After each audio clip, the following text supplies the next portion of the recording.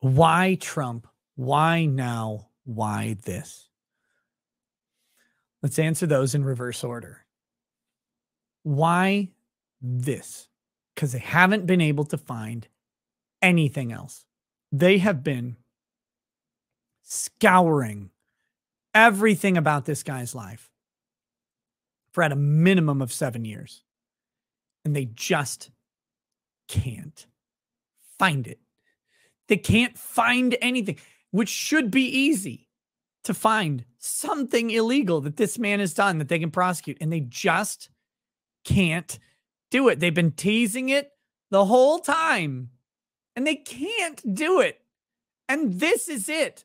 Of all the grand implications of taxes and all of that shit that they have said, this is the best they've got. So that's why this. Why now?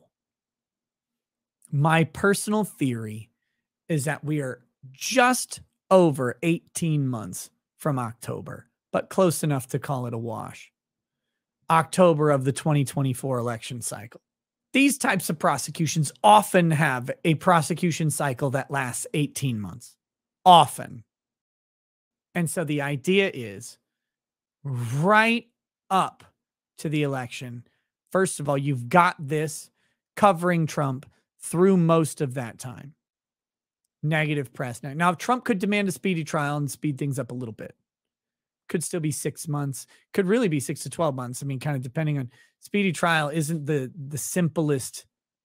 It's not just a math formula. There's other shit that can cause delays, but let's just go with, for now, he doesn't exercise a speedy trial and you've got 18 months till the election. That covers this as this looming sword of Damocles over his election campaign. And really what that's designed to do is to keep the non-committed potential Republican voter away from Donald Trump. Oh, he's a criminal. He's a felon. He's charged. He's going to be convicted. Of course, been hearing he's going to be convicted for years now, but he's going to be convicted. It's going to happen. And if you donate to him, if you support him, then you're donating to a criminal, supporting a criminal, and he's not going to win and everything's going to be bad. That's why now, in my opinion. So why Trump? Couple reasons. Politicians have done illegal shit forever. They always do illegal shit. We often do illegal shit. You, me, everybody. We don't try to, but we end up doing illegal stuff. On Joe's stream, someone mentioned 3 Felonies a Day is a book that people should at least skim at some point. And the proposition of the book is that the average American commits on average 3 felonies a day, most of the time unintentionally. And they go unpunished. But the idea is that the structure of the law is such that it is intended to catch you in something so that the government can exercise that as control over you when they need to. At their convenience, they can charge you for whatever. They'll find something. They've always got something to get you on. So all politicians have some skeleton that could be exploited, of course. But we typically don't do it. And in my opinion, there's a decent reason for not doing it unless a couple factors are filled.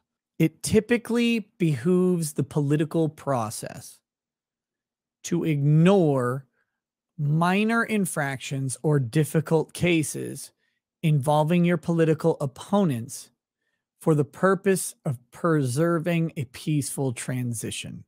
Now, I know that people are allergic to that phrase, peaceful transition, after 2020, because of the notion that the 2020 election that's what happened. And the unwillingness of the courts to look into fucking anything about it because of this notion of protecting the peaceful transition of power. But please do not conflate the idea that preserving the sanctity of our vote is of the same caliber as pursuing potentially petty criminal infractions of our political enemies. Those are very, very different questions. And so, for the process of, or for the principle of preserving the peaceful transition of power, we have, throughout the history of this country, overlooked relatively minor infractions of law relative to the presidency, on both sides of the political spectrum for the purposes of just not murdering people in a civil war. Because any prosecution that is perceived as a political prosecution of one of the most popular people in the country, reminder that they got at least half the country to agree with them at some point, poses the risk of having that half of the people rebel.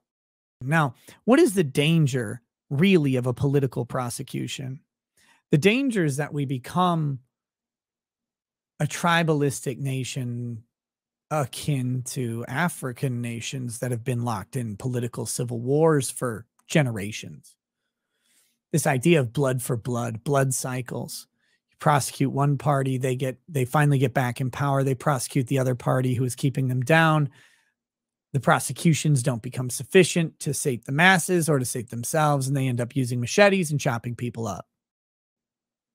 And while some people are accelerationists and want civil war, I'm not personally at the point where I want to be chopping people up with machetes on behalf of a politician, because I think that by and large, almost all politicians are scumbags.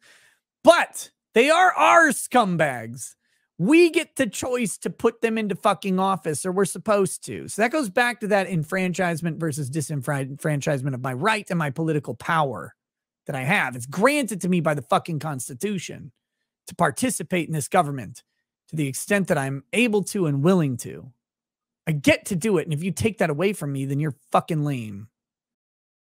But I'm not necessarily willing to go to the killing fields over an elected official at this point. And I really don't want my hand forced into that shit. But why Trump? Here's the answer to that question as best I can discern it. Trump is the boogeyman. Trump is where all fears of Democrats are manifest. Trump is where all perceived failures of jilted Republicans are manifest. Trump is the boogeyman to the people who are opposed to him. And you've all seen this. It's called Trump derangement syndrome. And it affects our friends. It affects our families. It affects our classmates, our work colleagues, anyone and everyone. You never know who it's going to affect. You've seen this. You've seen this. People you like, people who agree with you on your politics, for whatever reason, got a bug up their ass about Trump. And they spent every day obsessing over what he did and complaining about it every day. I'm sure you guys have encountered this. I have. Friends, family members, or whatever. It's like, and these are people I agree with. Like we're eye to eye on 99.9% of issues. They didn't like his use of words. They didn't like his crudeness or whatever it was that got them. They got so fucking mad, and they spent every day. And every time I would talk to these people, did you see what Trump said? Like, I don't care actually what Trump said at all. Like you guys should probably discern by now that while I liked what Trump did as president, I mean, overall, I wasn't obsessed with what he did, like, or on the average day, I'm like not following him constantly. So I would encounter these people who we would agree so much on everything.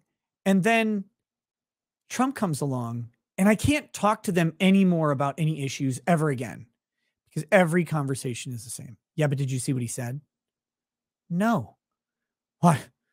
Did you see what he tweeted? I don't follow him on Twitter. Like, my Twitter is for dick jokes. And they're like, well, but you didn't follow what Trump said on Twitter? It's like, he tweeted like 58,000 times yesterday. No, I didn't follow it. It was insufferable. It was unbearable. And we all saw that. That's why Trump is the boogeyman.